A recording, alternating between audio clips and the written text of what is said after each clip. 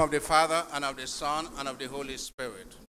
The grace of our Lord Jesus Christ, the love of God, and the communion of the Holy Spirit be with you all. Let us now acknowledge our sins and be sorry for them.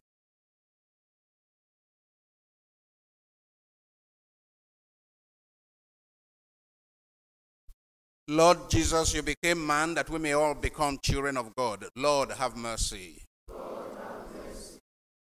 Christ Jesus, you suffered and died on the cross that we may be rid of sin and iniquity. Christ, have mercy. Lord Jesus, you sit at the Father's right hand, continually pleading for us sinners. Lord, have mercy. May Almighty God have mercy on us. May he forgive us our sins and bring us to life everlasting.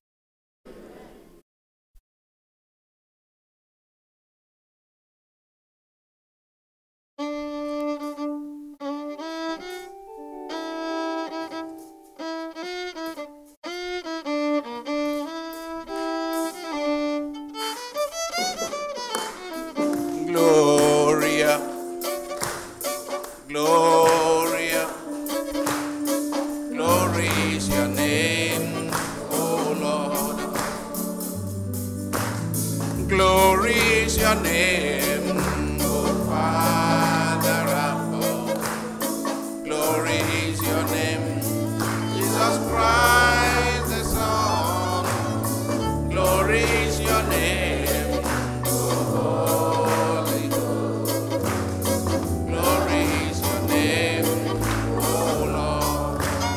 Sing glory, Gloria, glory is your name, O Lord.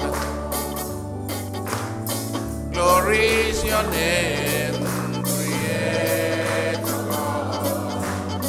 Glory is your name, Messiah Lord. Glory is your name.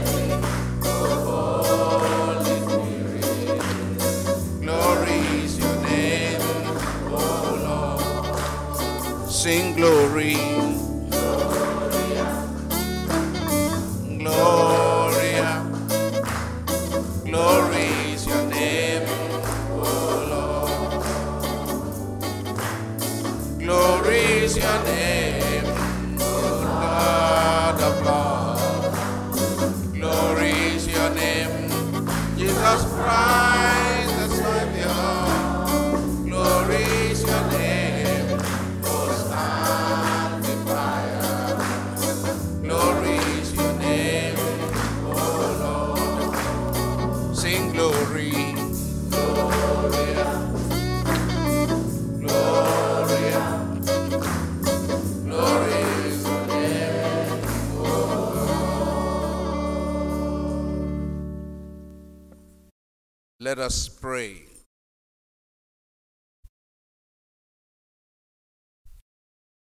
O God, who founded all the commands of your sacred law upon love of you and of our neighbor, grant that by keeping your precepts we may merit to attain eternal life.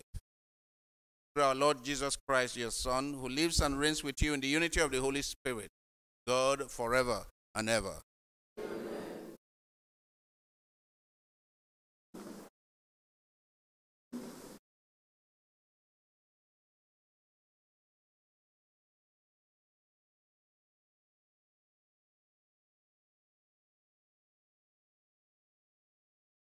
Reading from the Book of Wisdom.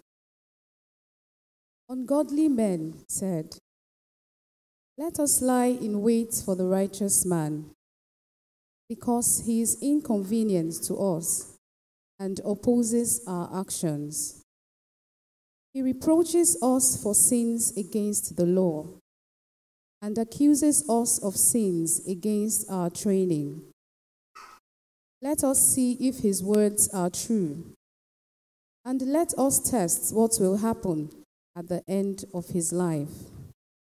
For if the righteous man is God's son, he will help him, and will deliver him from the hand of his adversaries. Let us test him with insult and torture, that we may find out how gentle he is, and make trial of his forbearance. Let us condemn him to a shameful death, for according to what he says, he will be protected. The word of the Lord. The Psalm. Behold, the Lord is the upholder of my life.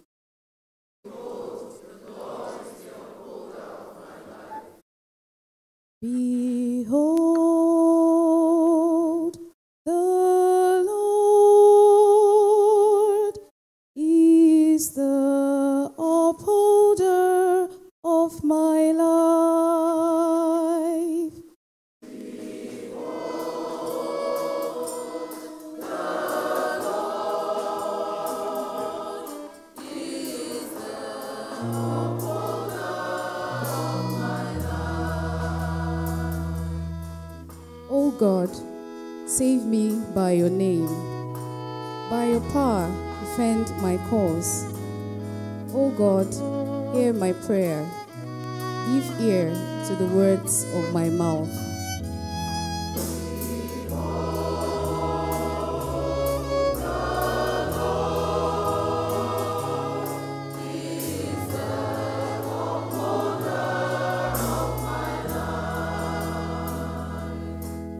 For the proud have risen against me, and the ruthless seek my life.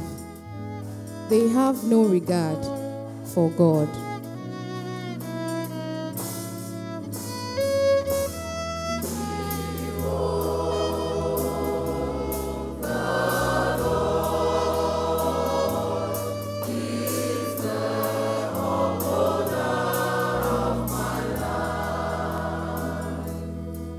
See, I have God for my help.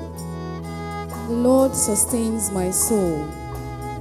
I will sacrifice to you with willing hearts and praise your name, for it is good.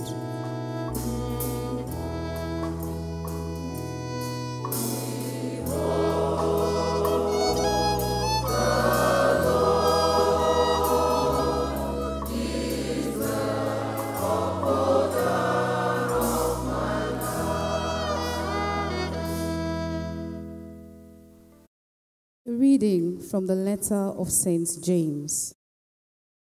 Beloved, where jealousy and selfish ambition exist, there will be disorder and every vile practice. But the wisdom from above is first pure, then peaceable, gentle, open to reason, full of mercy and good fruits, without uncertainty or insincerity. And the harvest of righteousness is sown in peace by those who make peace. What causes wars and what causes fightings among you? Is it not your passions that are at war in your members? You desire and do not have, so you kill. And you covet and cannot obtain, so you fight and wage war. You do not have because you do not ask. You ask and do not receive because you ask wrongly to spend it on your passions. The word of the Lord. Alleluia, alleluia, alleluia. I will sing unto the Lord. Alleluia, alleluia, alleluia. I will sing unto the Lord. Alleluia.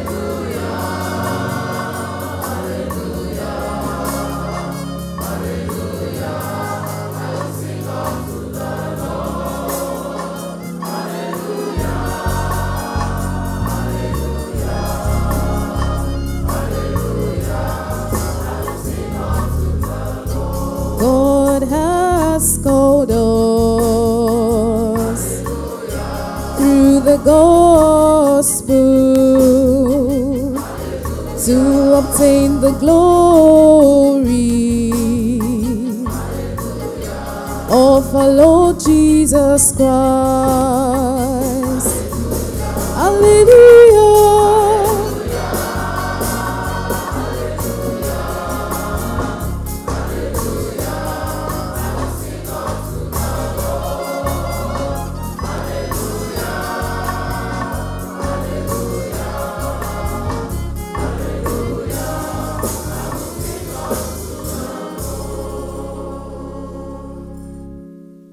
The Lord be with you. A reading from the Holy Gospel according to Mark. Chapter 9, verses 30 to 37. At that time, Jesus and his disciples went on from the mountain and passed through Galilee. And he will not have anyone know it, for he was teaching his disciples, saying to them, the Son of Man will be delivered into the hands of men, and they will kill him. And when he is killed, after 3 days he will rise. But they did not understand the saying, and they were afraid to ask him. And they came to Capernaum. And when he was in the house, he asked them, what were you discussing on the way? But they were silent. For on the way, they had discussed with one another who was the greatest. And he sat down and called the 12. And he said to them, if anyone would be first, he must be last of all and servant of all. And he took a child and put him in the midst of them. And taking him in his arm, he said to them, whoever receives one such child in my name receives me. And whoever receives me receives not me, but him who sent me. The Gospel of the Lord. Praise be to the Lord Jesus.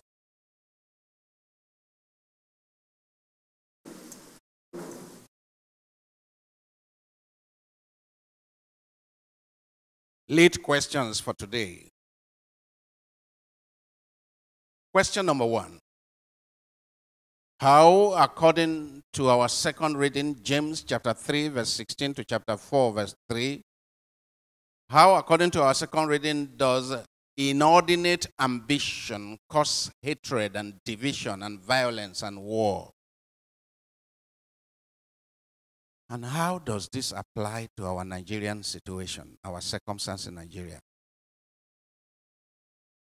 How, according to St. James, does inordinate ambition cause hatred and division and violence and war? And are we able to apply that to our contemporary circumstances in Nigeria today? How? Question 2. Identify the elements of true greatness as taught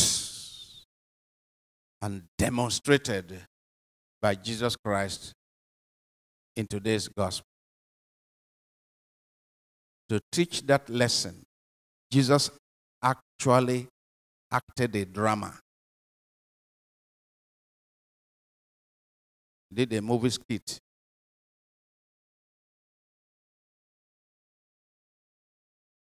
Question 3. What are you doing? And what more do you intend to do in order to put Jesus' teaching on selfless service and sacrificial love into practice?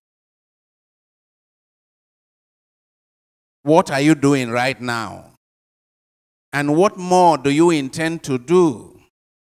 Because you must be struggling to grow more than you were yesterday, in order to put Jesus' teaching on selfless service and sacrificial love into practice. And question 4. Today's readings present for all Nigerians a powerful lesson on good godly leadership. Discuss briefly. Today's readings present for all Nigerians, those who are aspiring to lead, those who are already leading, those who appoint leaders, those who elect leaders, those who help to rig people into leadership positions. All of us. Solomon, you're laughing. Those who help to rig people into positions of authority. All of us. Those who are victims of rigged elections. All of us. Today's readings present for all of us a powerful lesson on good, godly leadership. You know, I used to feel really insulted when they say a people deserve the kind of leadership they get.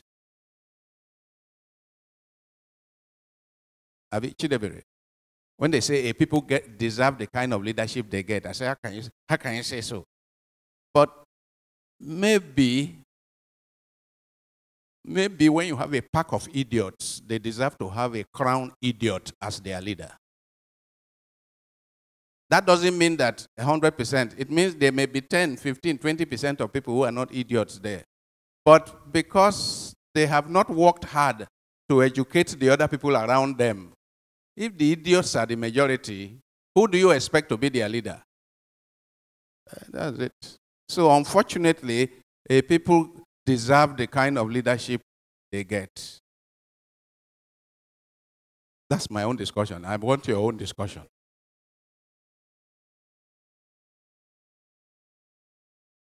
Yes, Mabel.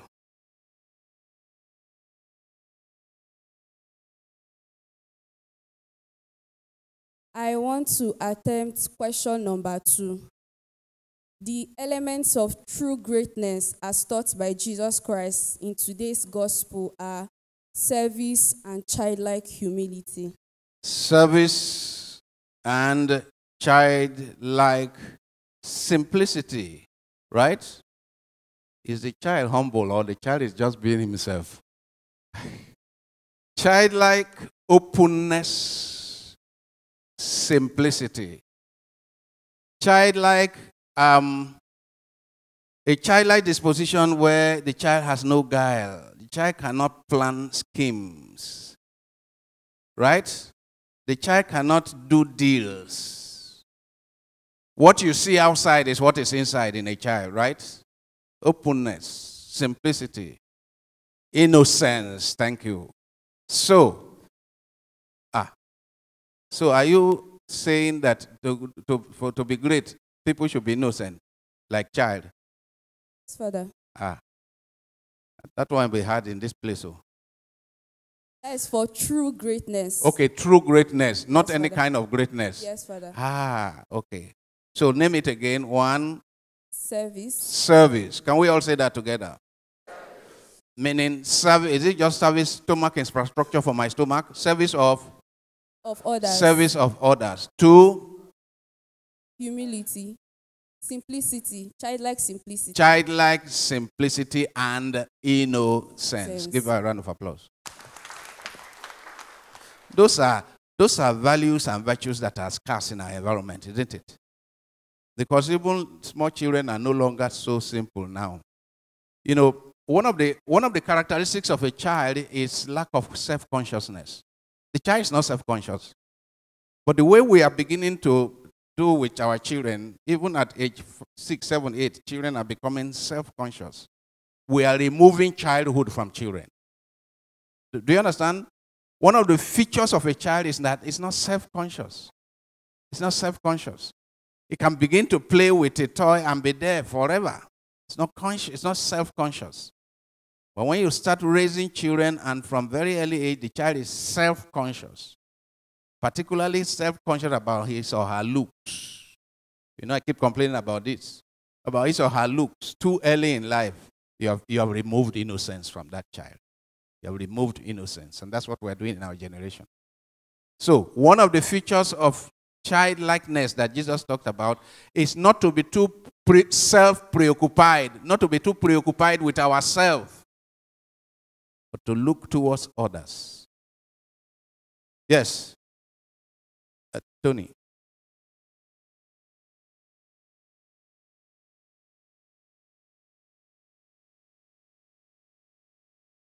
May the name of the Lord be praised both now and forever. Amen. Father, permit me to attempt question 1. Okay.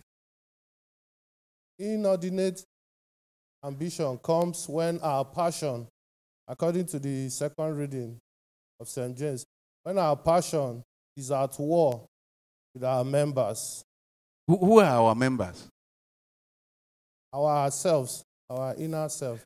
The parts of our body. Yeah. I mean, I find that expression very interesting. You see, when our passions are at war with our members. Did you take note of that? And I ask myself, who are our members? We are mind, body, soul, and spirit. Those are our members. So our mind has certain values, right? But our body is pursuing certain passions. Is it not at war with our mind? Our spirit has certain values. We are related with God. We have a couple of spiritual values. And then when another member of ours is at war with those values, what is happening? St. James puts it very well. Our passions are at war with our members. That is why there is war. That is why there is division. That is why there is hatred. Yes.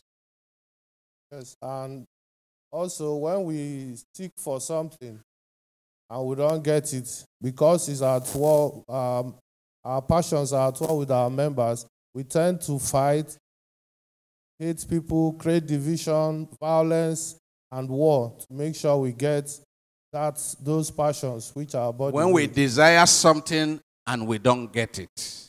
And human beings are full of desire. We always desire things, right?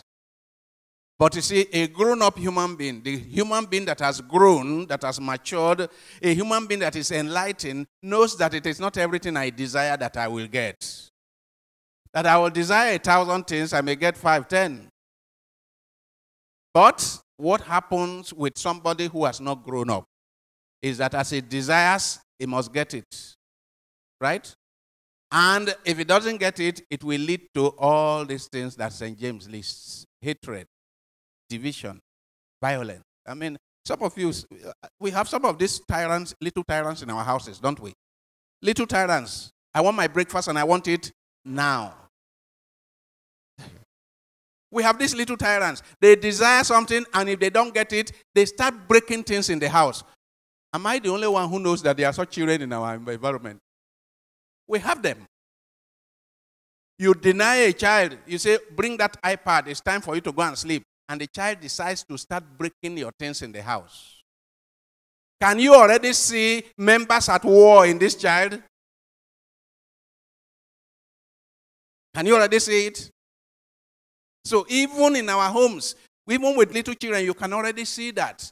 You desire something, you don't get it, then you begin to break things.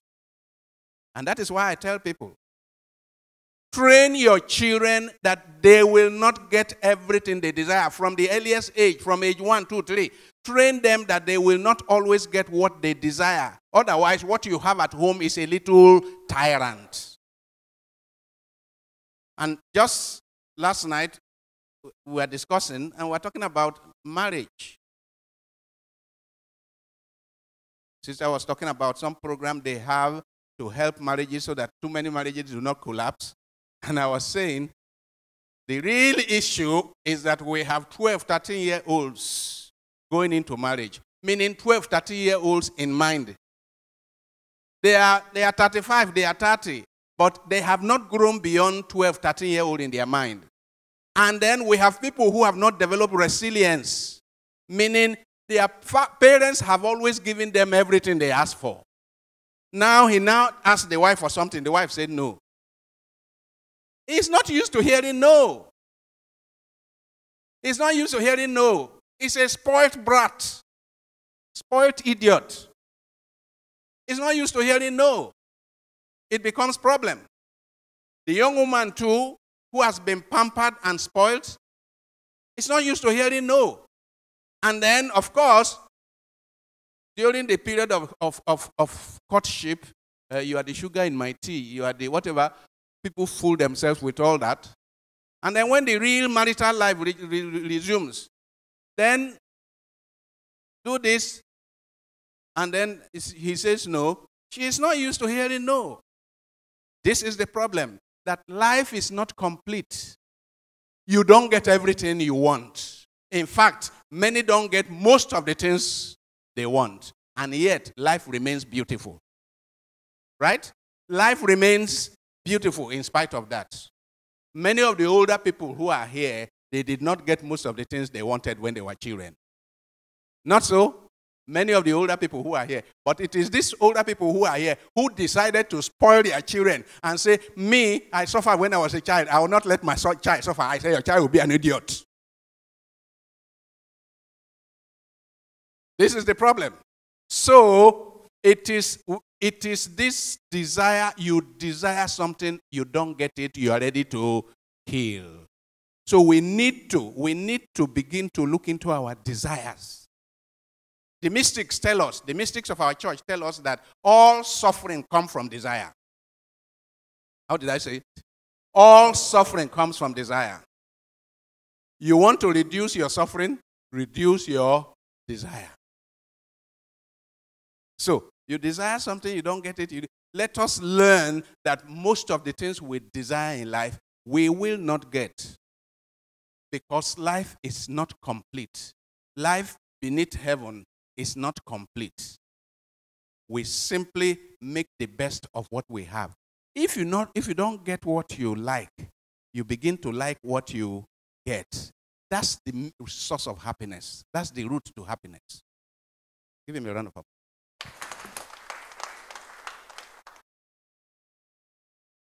Questions? Yeah, Azubike. I want to attempt question 4. Question 4. The readings today challenges us all. Focus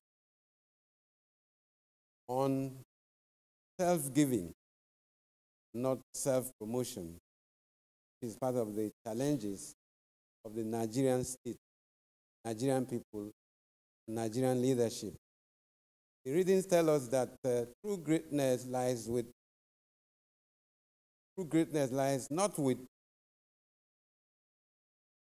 what Nigerians practice, Nigerian leaders practice, but from the lessons we're learning from today's, the teachings of Jesus, even to his disciples, teaching humility, teaching service, teaching that it is not wealth, it is not power, it is not rank, at least, is a nation to greatness. It is our sacrifices. Actually, it is the service of leaders and the sacrifice of leaders that lead nations towards greatness. When leaders do not know how to sacrifice, the nations are going down the drain. As our own is going down the drain. When leaders do not know how to sacrifice. Leaders are to point the way of sacrifice and selfless love. Leaders are to show what the common good is and how to live your life in service of the common good. It is leaders that show that. Me, I have a problem when people keep saying all Nigerians are bad. It is Nigerian followers and leaders. I say, who is meant to show the way? When the Bible says, the book of Proverbs, when it says that the people perish for lack of knowledge, who is to impart the knowledge? It's the leaders.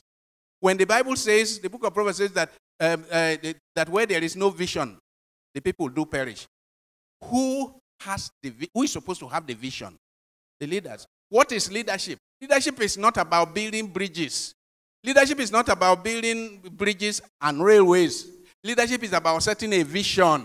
It's about having a vision and making people buy into your vision. So where there is no vision, the people do perish. So I'm tired of the victims being blamed. Victims of visionless leadership are constantly being blamed for the lack of vision of their leaders. Well, where they have a blame is that they have continued to vote into power Visionless leaders. Aha. That is where they have a blame. But part of it is that you know that it pays the oligarchy, it pays the rulers to keep the people ignorant and be knocking their heads together. You na Igbo, you na Shekiri, you na Hausa, you na Yoruba. Our great-grandfather, 200 years ago, fought, and your grandfather defeated my father. So I am not going to be your friend.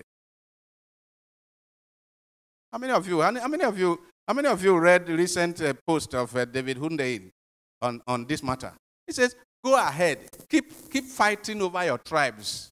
And there are experts in Washington who are discussing the collapse of Nigeria by 2030 and how they will come and harvest your resources after you people have collapsed. Be fighting over, it's a tribe that once you cross this boundary, nobody knows those tribes. All they know is that there is a Nigeria. Now, you'll be fighting, keep fighting over all those things. He says, people are there. People are writing doctorate dissertation projects on how Nigeria is on the way to collapse.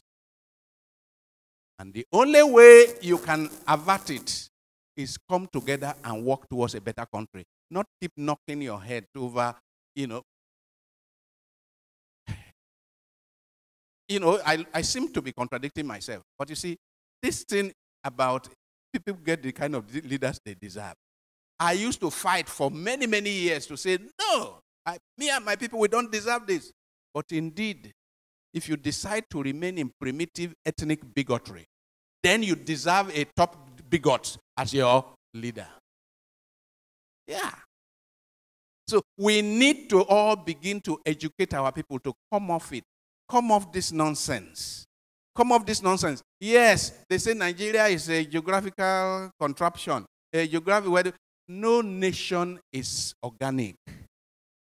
All the countries you see today, look at all the map. God did not design any map. The people came together and decided that, oh, we have been relating for such a long time. Well, let's be one now.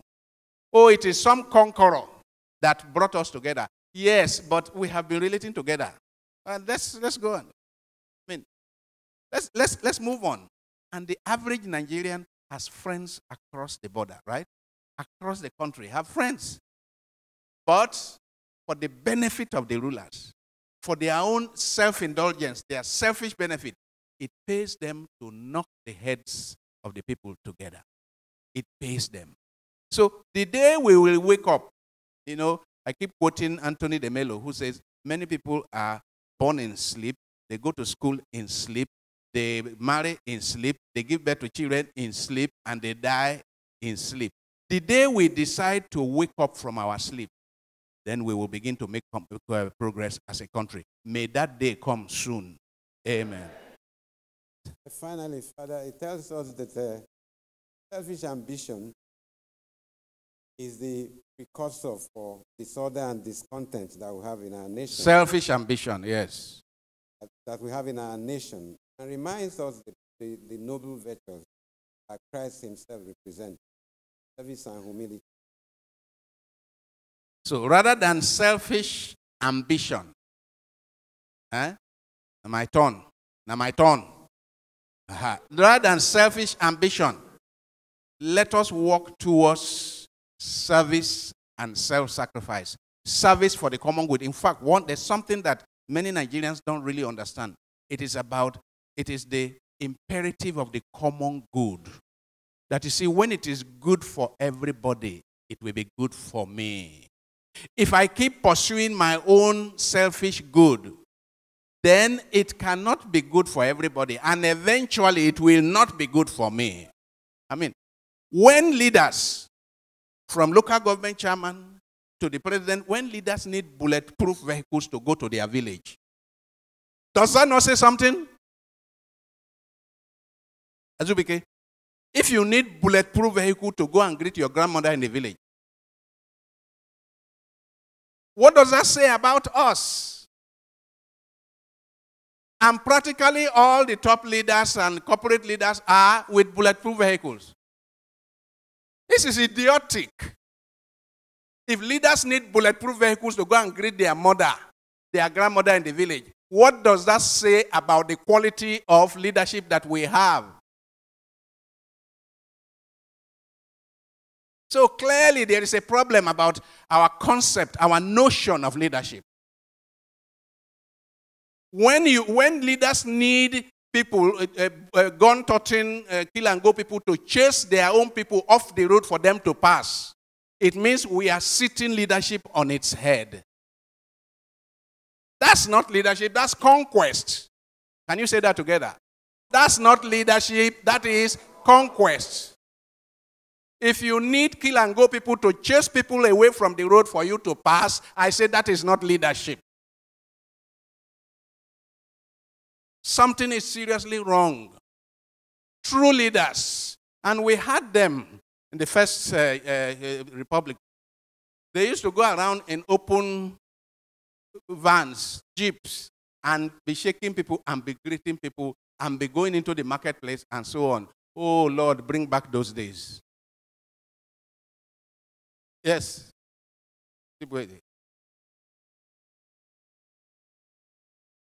I want to add to question number 2. Yes. The phrase of he who wants to be first should be last. And I see it as he who wants to be at the top of leadership should be able to serve the least in the society. And when the least in the society cannot access a leader, you have lost touch with the people. When the least in the society have no access to the leader, then you are not a leader. You are a conqueror, period. You are not a leader. If the least in the society cannot access, not long ago in this country, some of you who are young, you would have heard of people like Aminu Kano. No, Aminu Kano fed more than 500 people every day in his house. The least in the quarter where he lived in Kano had access to his house to eat. Some of you would have heard of Adedibu in Ibadan, the Amala politician, right? The least in the place where he lived, they had access to his house. Scores of people, I don't know how many hundreds, ate Amala, ate food in his house every day. So the poor had access to the leader. They were true leaders because the poor had access to them. But when the poor have no access to you, you are saying that's not a true leader. Yes. And the leaders just remain in a bubble, so you can't relate to the challenges people are facing. Maybe through news, which their advisors cannot tell them the truth. The advisors themselves are a problem. The advisors are a problem.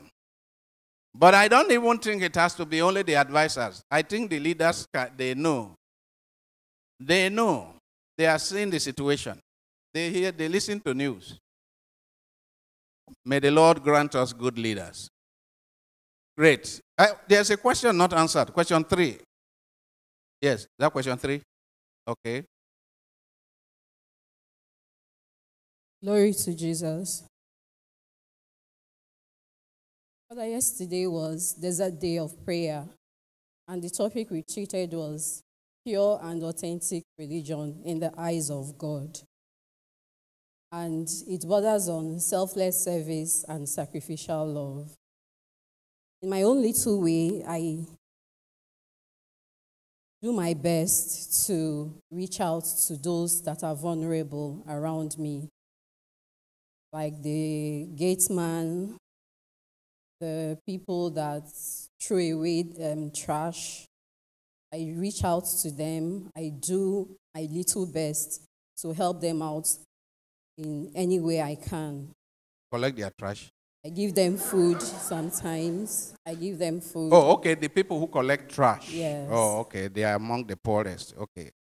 Yes. And then for the Society of St. Vincent de Paul, as much as possible, I make my own little contribution to the work they do for the church.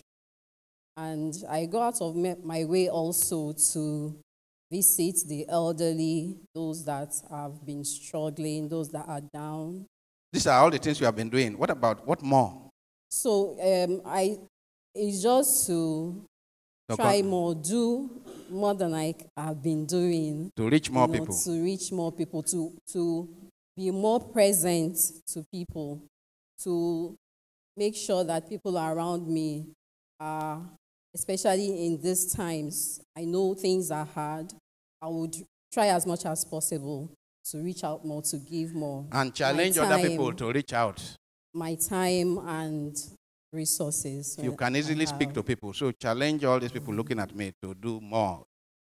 Okay, my brothers and sisters, because everybody knows that times are hard, but all of us have something we can give.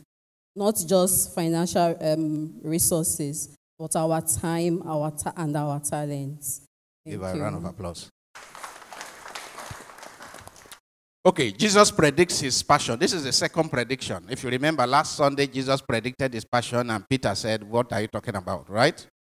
Jesus predicts his passion and death again. Last Sunday, we saw Jesus presenting himself as a suffering servant who will be rejected, humiliated, and killed. Following this prediction of his passion, Jesus asked his followers to take up their own crosses daily if they truly want to follow him. Now, as Jesus travels to Jerusalem to face the impending suffering and death, and anxious to make his disciples understand the meaning of what lies ahead, he makes another, we call it the second prediction of his passion. Mark chapter 9, verse 31.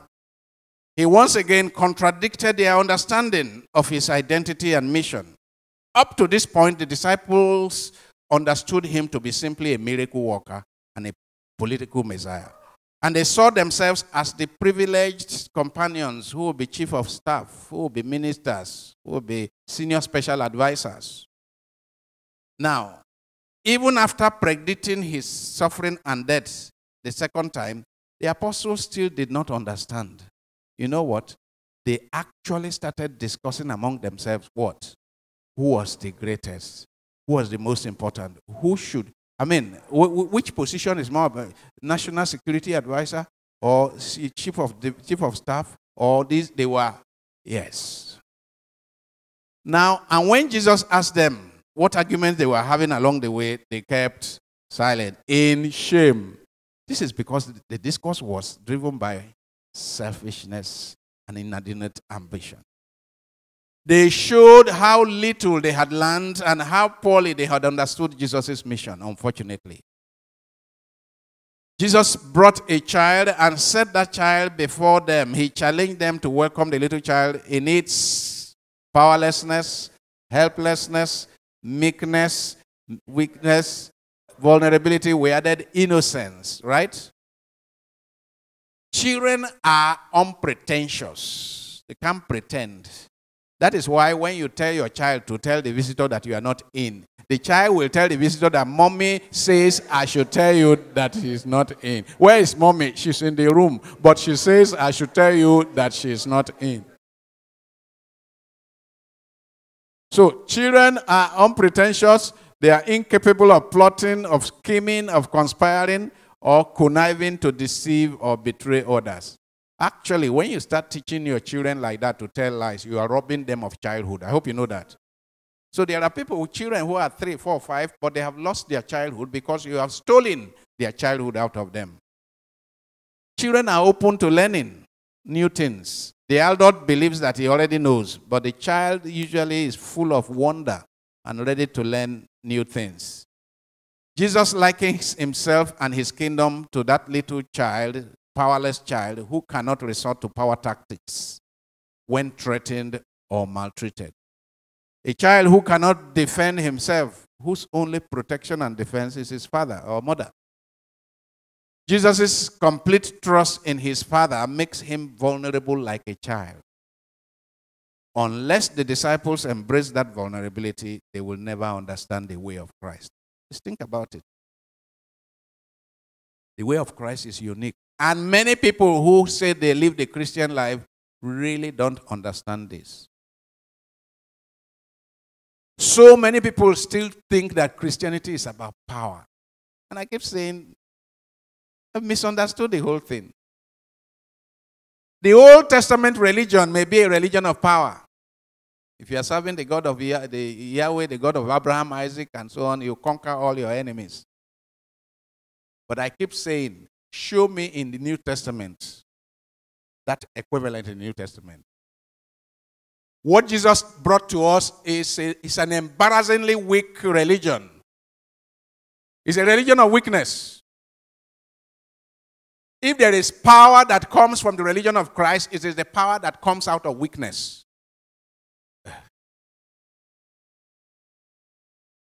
If there is power that comes out of the Christian religion, it is the power that lies beyond Calvary, not on the way to Calvary. They are silent because the thing don't shock them. The Christian religion is very clear. If the Son of God will allow himself to be crucified shamefully on the cross, that's not a religion of power. It's a religion of weakness. The first set of disciples of Jesus Christ, many of you know, the first set of disciples of Jesus Christ, 10 out of 11 of them, they were killed mercilessly, and they couldn't save themselves, and their God didn't come down to save them. So when people keep talking of Christianity as if it's a religion of power, I just say you have not read the gospel well. If you have read the gospel well, then you will know that there is a big difference between Judaism and Christianity. Some people can't even see the difference. It's as if it's the same religion. There's a big difference between Judaism and Christianity. And that transition already started from the time of the prophets. You can already see that transition from the time of the prophets. See how the prophets suffered. The prophets of God, the Holy One of God, the Holy Ones of God. And then the holiest of the Holy Ones of God, Jesus Christ. I mean, see how mercilessly, see how John the Baptist died. And we are not told that John the Baptist bounced back 3 days after. Right? He was killed. They cut his head. We are not told that the head was later united with the body. This is the reality of the Christian religion. It means that the reality of the Christian religion is such that unless you believe in the resurrection, you can't make sense of religion. Unless you believe in life beyond Calvary, you cannot make sense of the Christian religion. And I keep saying to people who are preaching the prosperity gospel that you will make many people run to the psychiatric ward. You will send many people to the psychiatric ward. Because until you recognize that the joy of Christianity, the peace of Christianity lies beyond the cross, lies beyond Calvary. Until you teach that and your people understand it, you are not yet communicating Christianity. Which is why St. Paul says in 1 Corinthians chapter 19, verse 15, chapter 15, verse 19, if our hope in Christ, like the Old Testament, if our hope in Christ were for this world alone, then of all people were to be most pitied. That's why I'm saying many people will run mad if our hope were in Christ were about this world. Unless the disciples embrace that vulnerability, they will never understand the way of Christ. And you know what? We human beings constantly run away from vulnerability. We don't want to be vulnerable. We want to be powerful. It's instinctual. In putting the child before his disciples, Jesus challenges us to do what? One, as the way of the kingdom. Two, relate with the Father with the openness and trust of a little child. Three, take to heart the weakness and neediest members of the community. Now, what that means is that, as Chikweze said, if you are a leader after the mind of Christ, you must take to heart the neediest and the weakest in our midst. Otherwise, you are not. Next, recognize that power, privilege, and prestige are not the model of Christian discipleship, but rather vulnerability, service, and sacrifice. They are neither the model of Christian discipleship nor Christian greatness. It is instead vulnerability, service, and sacrifice. Next, understand that true greatness consists in being the last and the servant of all. This is This is the kind of thing that I remember Enya and Robinson and Co. They went to one school to teach integrity and to teach this thing, and they say Lux Terra is a scam. Abi Francis, didn't they say that you people were Lux Terra is a scam? Meaning, how can you tell us to follow this path when all other schools are following a different path? It means they will cheat us now. So they said, Lux Terra is a scam. So this Christian way, from the point of view of the worldly people, is a scam. Like the disciples who, we too are often plagued by inordinate ambition. The ambition to be honored and celebrated, right? Why do we love celebrities this much? It is because we salivate when we see that they are popular, and we wish we were like that. To be honored and to be celebrated, to be center of attraction, to rule. So if we cannot be center of attraction, at least we put the photo of somebody who is center of attraction by our, as our, what do you call it, screensaver. To rule, to control, to dominate, to lord it over others. We like people who rule, control, dominate. I mean, I remember it was Bishop Kuka who said this, that look, these poor people who come when a big man takes his Lamborghini or Rolls Royce to the village, who come and look at the glass. He said, at least somebody from our village get this big car. So he's proud that somebody from our village get this car. Do you remember Lagos, that documentary on Ojota that was made, BBC documentary? How many of you remember? A BBC documentary. When the guy says that, the person get messages from my village. Your village, anybody get messages?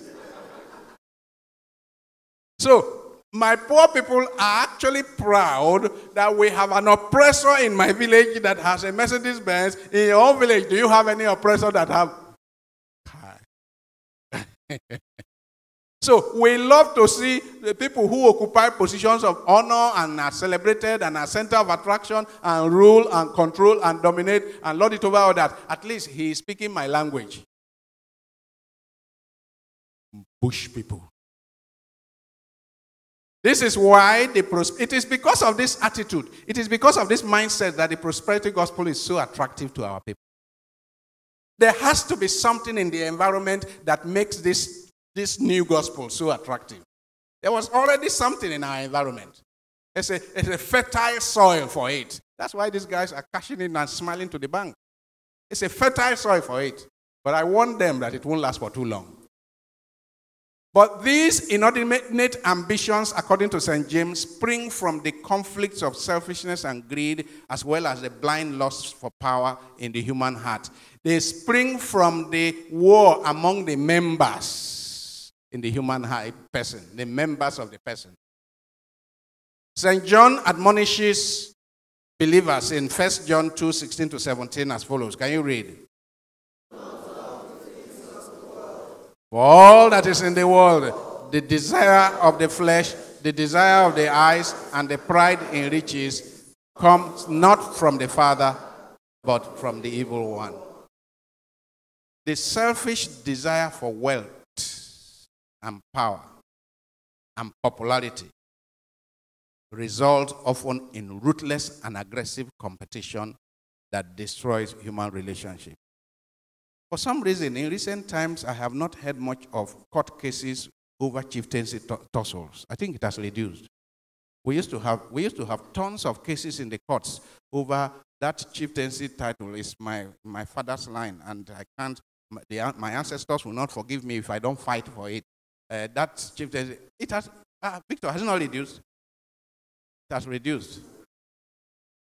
The desire for these things often blind us or bind us to the world of violence rather than to God, the God of peace. James chapter 4, verse 4.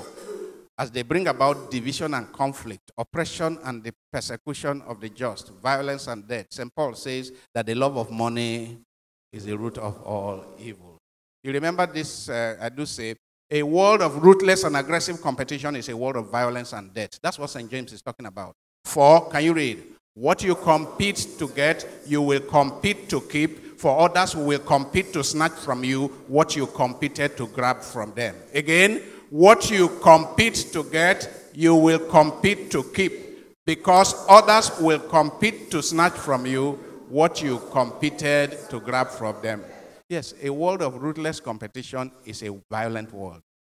It's a violent world. Are you going to watch your neighbor gather everything and you just be looking at him? No. See what happens with titles. Even when some of these sports people are getting old and they are supposed to retire honorably, they say they want to compete again. Against the false ideas making the rounds about Jesus' identity and mission, we are presented once again with the ideal of what?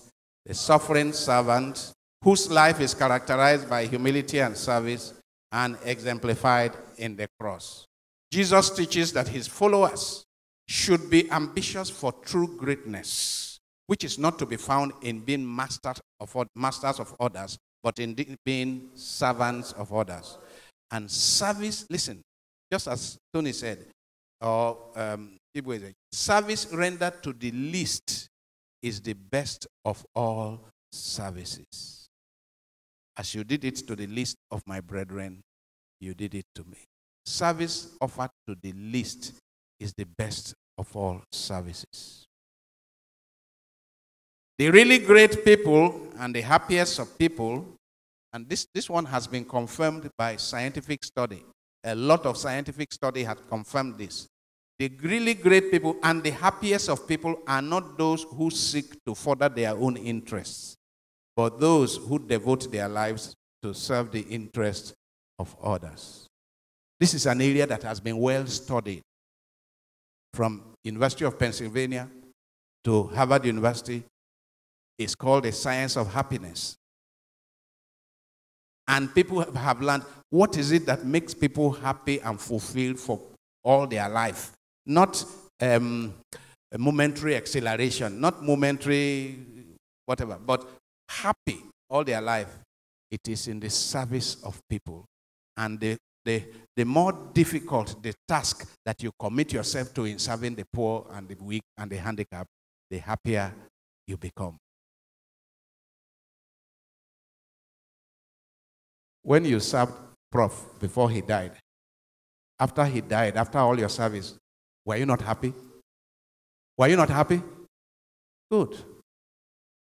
The more difficult, you see, your happiness is created by the more difficult the service is, the happier you become. That's the irony of our life. But it is so difficult for us to accept it. Only people who have gone through it know it, isn't it? Only people who have gone through it know it. Jesus confronts the worldly logic of wealth and power and prestige and control to which many have enslaved themselves with the heavenly wisdom of what? The greatest that comes through humble service. He makes it clear that his own kingdom is not about seeking honor and glory for oneself, but about serving others and seeking the dignity and their dignity and comfort. Only those who are prepared to serve others, to wash others' feet, to die for others will get to the top position in Jesus' kingdom. We tend to define people in terms of the positions of power they occupy, the amount of money they control. In our own society, the amount of money they control, even if we know that they stole it. That is where we too, we are idiots. That is where we too cannot go without blame. The amount of money they control, the political and social influence they exercise, the millions of followers they have on social media, even if it is nonsense they are posting. It is nonsense they are posting, but they have millions of followers, so they are great. The people who make them great are idiots. Because people are posting nonsense. They are posting themselves naked. They are posting themselves doing all kinds of nonsense. And then you are checking you are giving them thumbs up. You are subscribing. You are doing it. Then they are making money. Continuing to do all those stupid things. And how come that a lot of young people don't know that we are the one creating these monsters? Because if you were not patronizing them, will they be great? No. Even as Christians, we often forget that those who are dearest to Jesus are not the celebrities, but those he calls the least of his brethren. Rank and position have little to do with Christ's idea of greatness or importance. I mean, we have to ask yourself, what will Jesus do? How will Jesus take this? Not rank and position. In his eyes, the simple task of a sweeper in Lux Terra Chapel is just as important as the work of the chaplain, the parish priest, the archbishop, or even the pope. Jesus teaches that in God's eyes and in Christian service, there are no menial jobs. Again, can we say, in Christian service, there are no menial jobs. Yes. Greatness is not found in possessions, power, position, or prestige. It is discovered in goodness, humility, service, and character. Luther King says what? Life's most persistent and urgent attention is, what are you doing for others? What are you doing? No, I mean, that's why I keep having a problem when many Nigerians, something became part of our vocabulary in recent times, say he has done well for himself. It's stupid, actually. To do well is to do well for others. If you have just done well for yourself, you are not doing well. You have done badly if it is just for yourself. But you have been hearing it, isn't it? He has done well for himself. How did we accept that as part of our expressions, social expressions? He has done well for himself. It's actually not a compliment. You get the point I'm making? It's not a good thing to say that he has done well for himself. If I hear that Father George has done well for himself, I will go and weep. Oh yes, I will go and weep. Father George has done well for himself. Abba. No. None of us should be described in that way. We should describe you, aspire to be described that he has done well for his people. He has done well for the country. Not everyone can be famous, yes, but everyone can be great because greatness is determined by, and everyone can serve. It is in responsibility or service that most people find the meaning that sustains them through life. It is not in happiness. It is not in impulsive happiness, meaning momentary happiness. The measure of a man's greatness is not in the number of servants he has, but in the number of people he serves. No time is better spent than in the service of others. Now, the true greatness, true leadership is achieved not by reducing men to one service, but in giving oneself in selfless service to others. Yes, really great persons, therefore, are those who serve the poor, the sick, the weak, the orphan, the handicapped, the aged, the prisoner, the abandoned, the most vulnerable in society. Emerson says, just to know that even one life has breathed easier because you lived. This is to have succeeded. Just to know that somebody has breathed easier. You have made life easier for one person. There should be no confusion at all. The road to greatness and success for every Christian, therefore, is loving service. Scripture passages for our reflection. Read once again Matthew chapter 25, verse 31 to 46. As you did it for the least of my brethren, you did it to me. Unless you become like little children, you cannot enter the kingdom of God. Matthew 18, 1 to 4. His state was divine, but he did not cling equality with God. Philippians 2, 6 to 11. And 1 Timothy chapter 6, verse 6 to 10. The love of money is the root of all evils. Heavenly Father, we thank you. We praise you, glorify your holy name. Thank you for your love and your goodness. Thank you once again. Your Son, Jesus Christ, made a second prediction of his passion and death and resurrection. But as usual, the disciples did not understand. Even we today still find it difficult to understand. Lord, open our eyes, open our hearts, open our ears. Help us to hear your word and know the deeper meaning of your word. Lord, help preachers to know the deeper meaning of your words and to preach the authentic truth to our hungry people, our people who are desiring to come close to you. Help the leaders Help the teachers in our churches not to lead people astray, but to lead them squarely to your kingdom through Christ our Lord. I believe in one God.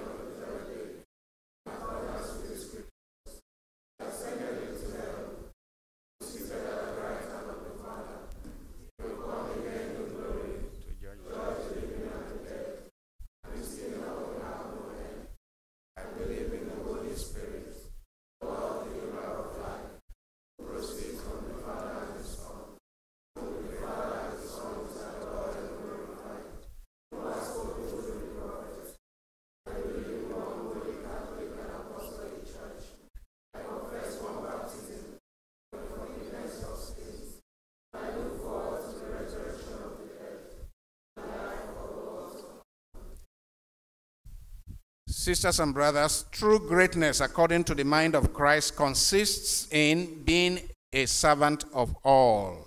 Let us pray for the grace to be ever willing to serve others, especially the needy ones. For the leaders of the church,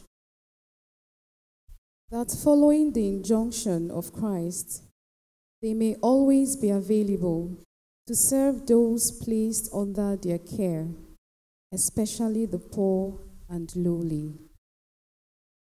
We pray, O Lord,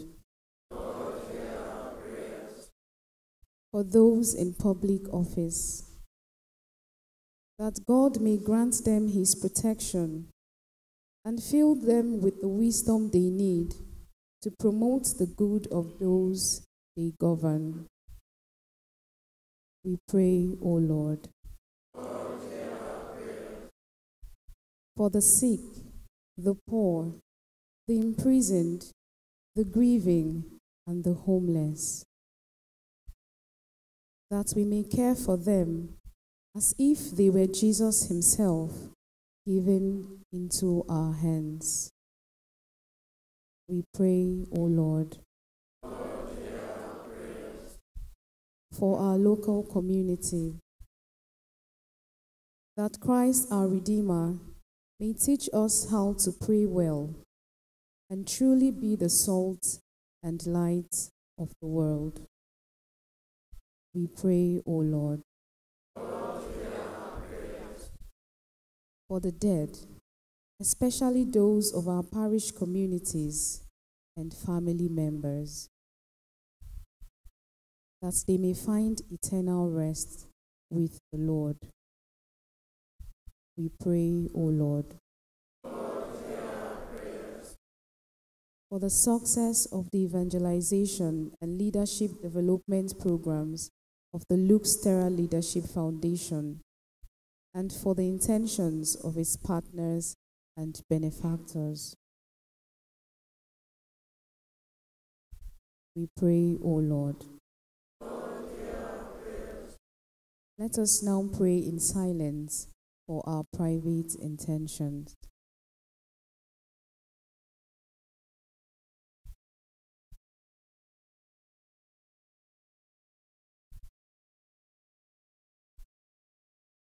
We pray, O Lord. Let us ask for the intercession of the Blessed Virgin Mary as we pray. Hail Mary, full of grace, the Lord is with thee. Blessed art thou amongst women, and blessed is the fruit of thy womb, Jesus. Holy Mary, Mother of God, pray for us sinners, now and at the hour of our death. Amen. Almighty God and Father, you are kind and full of compassion. Help us to serve one another as you will, and in your goodness, hear the prayers we make to you in childlike trust. Grant this through Christ our Lord.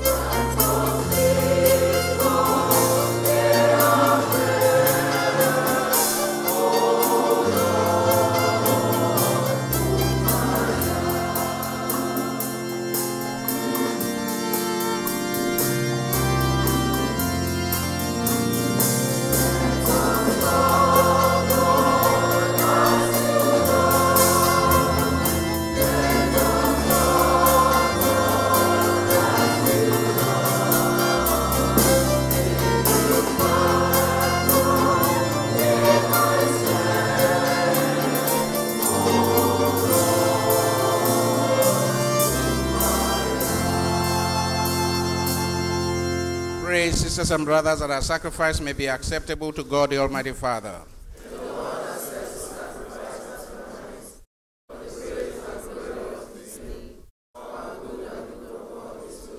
Amen. Receive with favor, O Lord, we pray, the offerings of your people, that what they profess with devotion and faith may be theirs through these heavenly mysteries, through Christ our Lord. Amen. The Lord be with you. Lift up your hearts. Let us give thanks to the Lord our God. It is truly right and just, our duty and our salvation, always and everywhere, to give you thanks, Lord, Holy Father, Almighty and eternal God, through Christ our Lord. For out of compassion for the waywardness that is ours, he humbled himself and was born of the Virgin. By the passion of the cross, he freed us from unending death, and by rising from the dead, he gave us life eternal.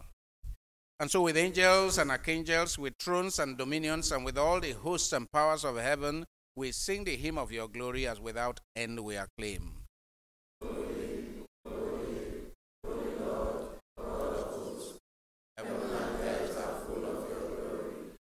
Hosanna in the highest. Blessed is he who comes in the name of the Lord. Hosanna in the highest.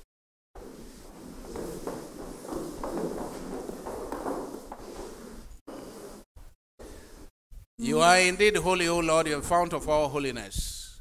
Make holy, therefore, these gifts, we pray, by sending down your Spirit upon them like the dewfall, so that they may become for us the body and blood of our Lord Jesus Christ.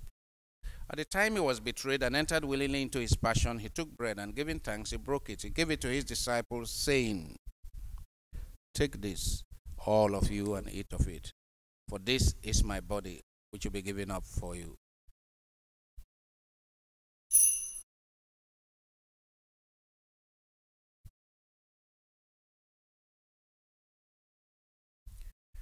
In a similar way, when supper was ended, he took the chalice, and once more giving thanks, he gave it to his disciples, saying, "Take this, all of you, and drink from it, for this is the chalice of my blood, the blood of the new and eternal covenant, which will be poured out for you and for many for the forgiveness of sin. Do this in memory of me."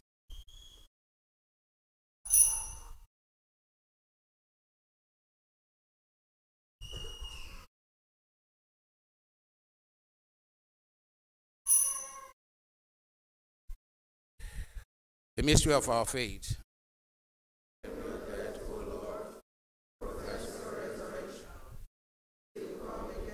Therefore, as we celebrate the memorial of his death and resurrection, we offer you, Lord, the bread of life and the chalice of salvation, giving thanks that you have held us worthy to be in your presence and minister to you. Humbly we pray that partaking of the body and blood of Christ, we may be gathered into one by the Holy Spirit.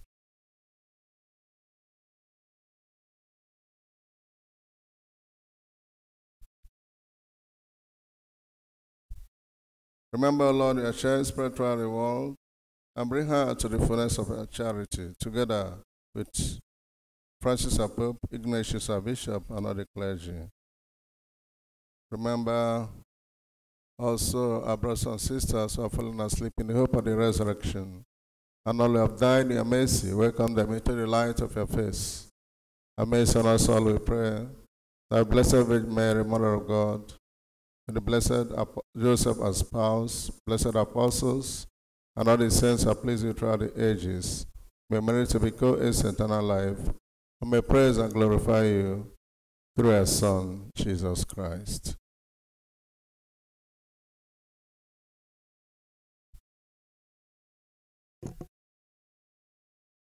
Through him and with him and in him, O God, Almighty Father, in the unity of the Holy Spirit, all glory and honor is yours forever and ever.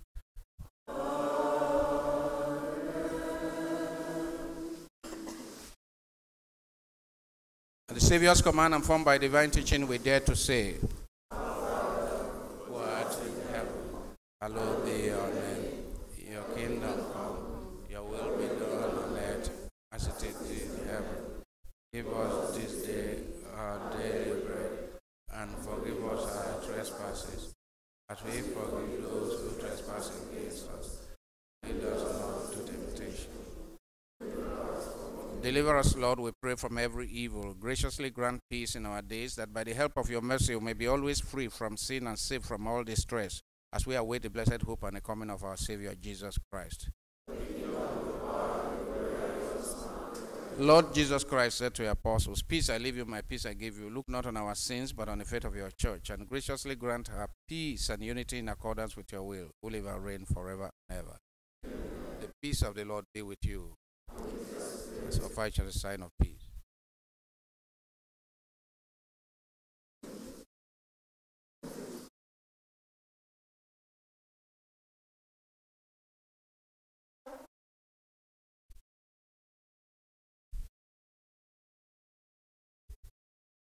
Lamb of God, take away the sins of the world. Have mercy on us. Lamb of God, take away the sins of the world. Have mercy on us. Lamb of God, take away the sins of the world. And us.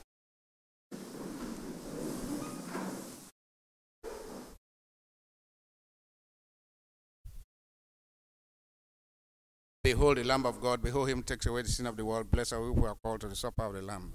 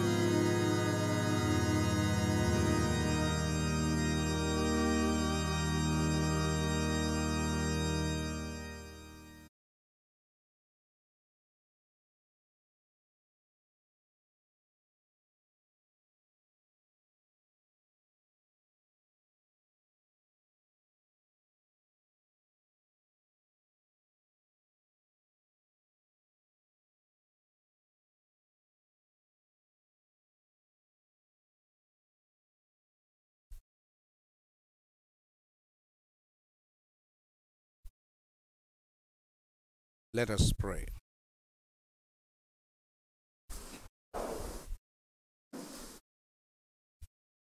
Graciously raise up, O Lord, those you renew with this sacrament, so that we may come to possess your redemption both in mystery and in the manner of our life. Grant this through Christ our Lord. Amen. The Lord be with you. And with your spirit. And may Almighty God bless you, the Father, and the Son, and the Holy Spirit. Amen. This Mass is ended. Let us go in the peace of Christ. Thanks be